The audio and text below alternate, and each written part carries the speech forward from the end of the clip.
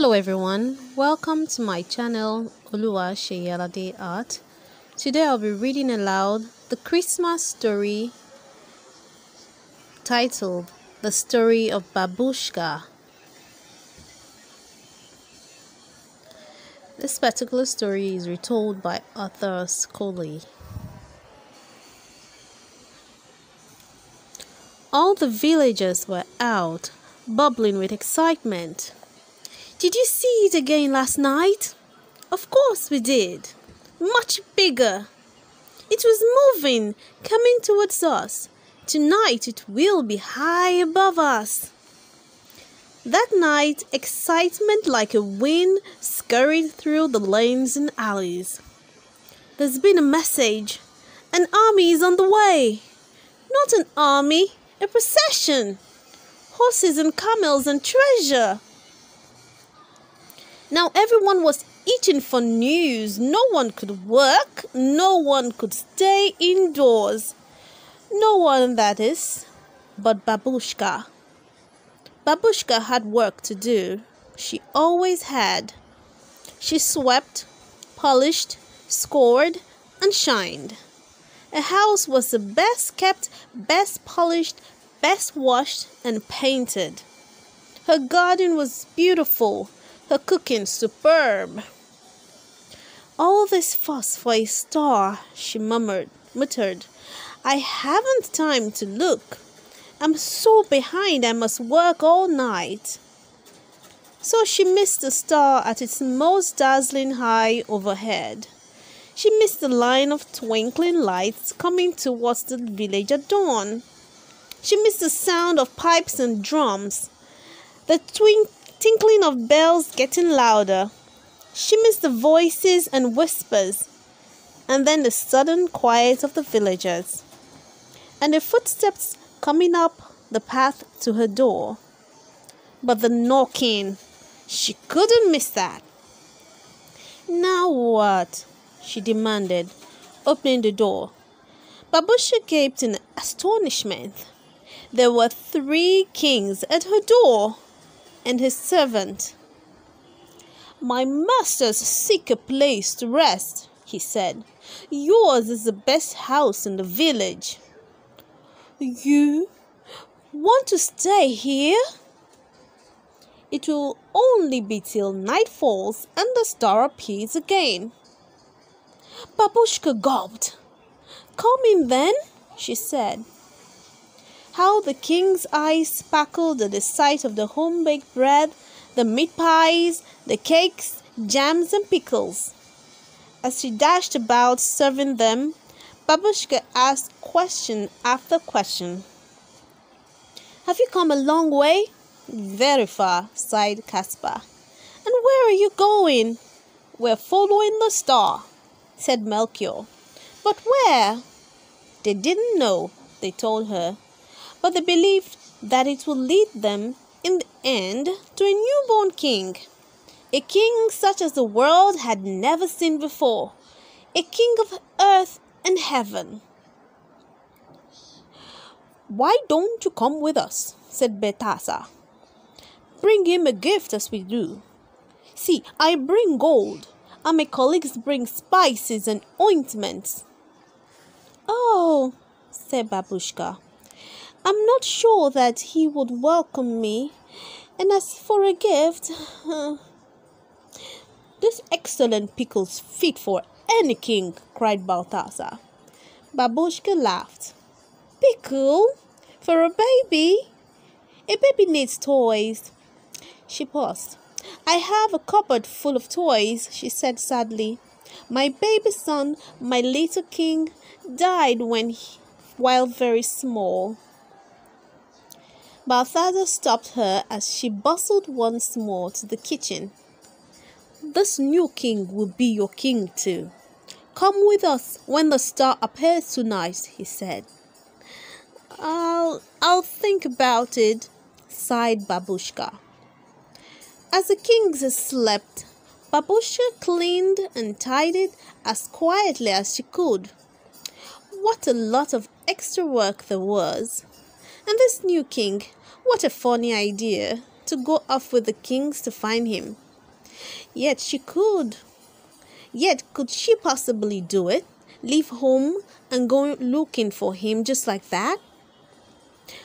Baboushka shook herself. No time for dreaming.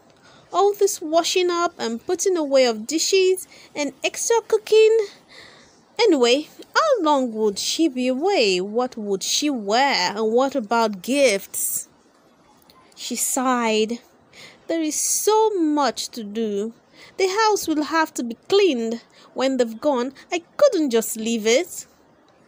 Suddenly it was night time again. There was the star. Are you ready, Baboushka? I'll come tomorrow, Baboushka called. I'll catch up. I must just tidy here, find a gift, get ready. The kings waved sadly. The star shone ahead. Baboushka ran back into the house, eager to get on with her work. Sweeping, dusting, beating all the cushions and carpets, cleaning out the kitchen, cooking. Away went the night. At last she went to the small cupboard, opened the door and gazed sadly once again at all those toys. But goodness me, how dusty they were. One thing was certain. They weren't for a baby king. They would all need to be cleaned and cleaned and cleaned. Better get started at once. On and on she worked. One by one, the toys glowed, glistened and gleamed. There! Now they would be fit for the royal baby. Baboushka looked through the window. It was dawn. Clear on the air came the sound of the farm cockerel. She looked up. The star had gone. The kings would have found somewhere else to rest by now. She would easily catch them up. At the moment, though, she felt so tired. Surely she could rest now, just for an hour. Suddenly she was wide awake. It was dark. She had slept all day. She ran out into the street. No star. She rushed back into the house, pulled on her cloak, hurriedly packed the toys in a basket and stumbled down the path the kings had taken. On she went, hurrying through village after village. Everywhere she asked for the kings. Oh yes, they told her. We saw them. They went that way. Days passed and Baboushka lost count. The villages grew bigger and became towns. But Baboushka never stopped, through night and day. Then she came to a city. The palace, she thought. That's where the royal baby would be born. No royal baby here, said the palace guard. 3 kings? What about them? asked Baboushka. Oh yes, they came, but they didn't stay long. They were soon on their journey. But where to? Bethlehem, that was the place. I can't imagine why. It's a very poor place, but that's where they went. She set off at once. It was evening when Baboushka wearily arrived at Bethlehem. How many days had she been on the journey? She could not remember. And could this really be the place for a royal baby? It didn't look like it.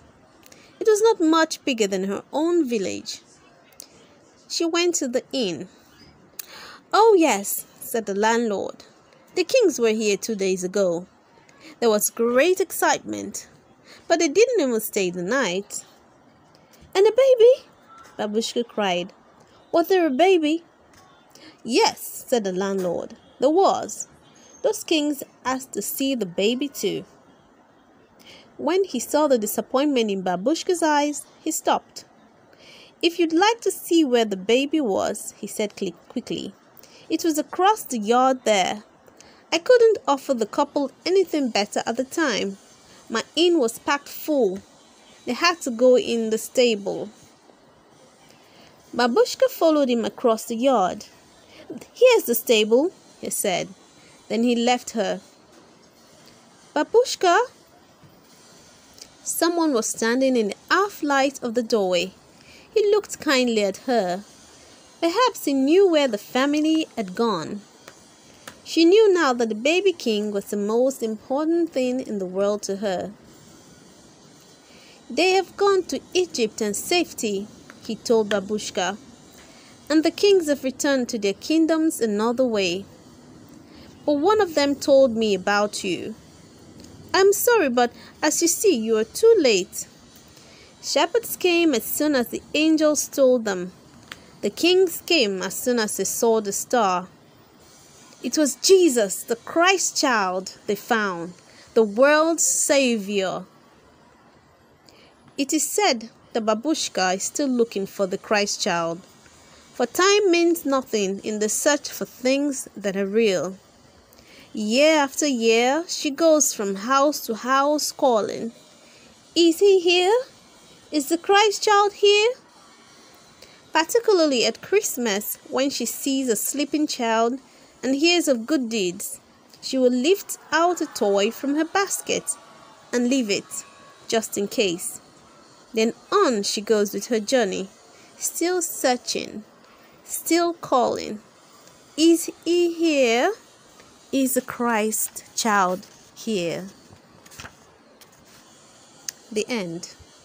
If you enjoyed the book you just read aloud, The Story of Baboushka, please like this video, subscribe to my channel, and get ready for more stories. See you soon. Bye-bye.